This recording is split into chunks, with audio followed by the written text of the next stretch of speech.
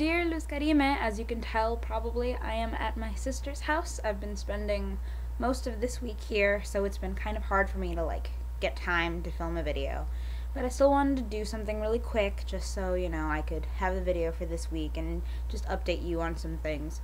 The biggest thing is probably that Christina is sick right now, unfortunately. She has a little tummy bug, and I think it's going away. She's been okay today, but for the past couple of days, it's been hard for her to keep food down. So if you could just keep her in your thoughts and prayers, I would really appreciate that, and I will, of course, keep you updated and let you know as soon as she's doing better, for sure. On a lighter note, there are a few things going on. Eric and Carla got me a Netflix subscription for Christmas. So that's all I've been doing with my life. I've been watching Doctor Who constantly, and I like it. I don't love it, but now I'm invested, so I have to watch it. But it's really hard for me to watch it because this show is consistently the main character meeting people and then saying goodbye to people, and I'm really, really bad at saying goodbye to people. Regardless, it's a good show. I like it. And if you like sci-fi and you're willing to sit through extended periods of marathoning because this show is forever long, then I would recommend it. You personally probably wouldn't love it as much, but I'm sure you've heard of it. The invitation's out there to watch it with me and talk to me about it if you're interested.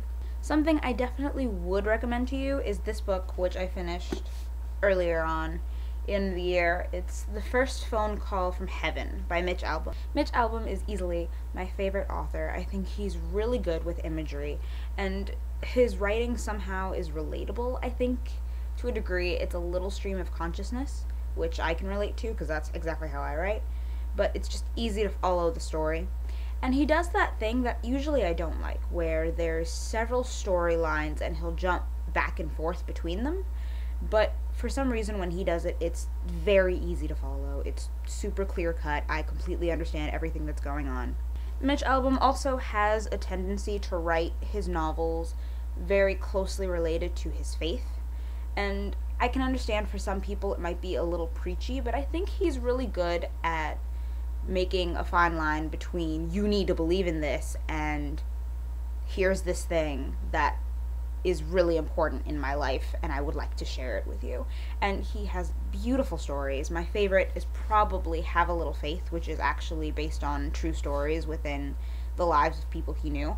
I definitely recommend that book and this one. This one's fictional, and basically it's about what happens when the world starts receiving phone calls from the great beyond, as it were, and how the world is reacting to this new miracle.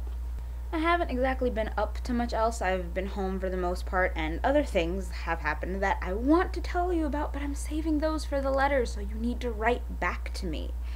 But before this video ends, I want to introduce you to Clue, my current friend. My rumor reflects that this is probably the last time you will see Clue, because supposedly I am getting a new phone very soon. That's what my dad says. We'll see.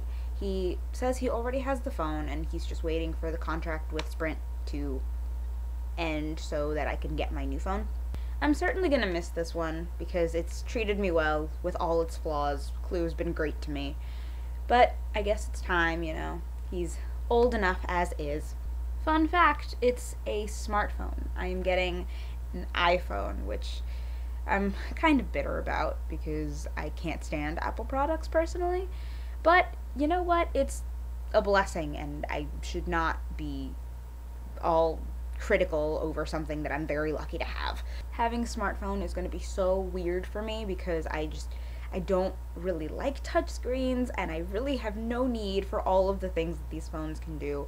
But it's also going to be useful, it's a way to keep in contact with all of my mentees when I'm away from my computer, which is going to be fantastic. And I also realized that I will get WhatsApp, meaning I will be able to text with people all around the world. So that means I will be able to contact my family regularly, which I can't do now, obviously, and I'll be able to text you, which is fantastic because I haven't been able to do that.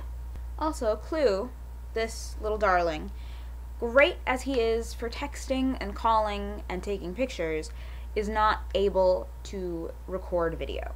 But my new phone will be able to, meaning I'll be able to take that with me everywhere, and I'll actually be able to start vlogging when I go out, and I'll actually be able to show you things from now on, which I think may be what I'm most excited about. It'll be good. It'll be good. I just need to actually see my dad, because if I don't see him, I'm not getting the phone. Whoops. I guess that's all I have to say for now. Sorry that these videos are apparently getting shorter, but maybe that's better. Maybe it's good that I'm not rambling on for 10 minutes, because who really needs to listen to me talk for 10 minutes?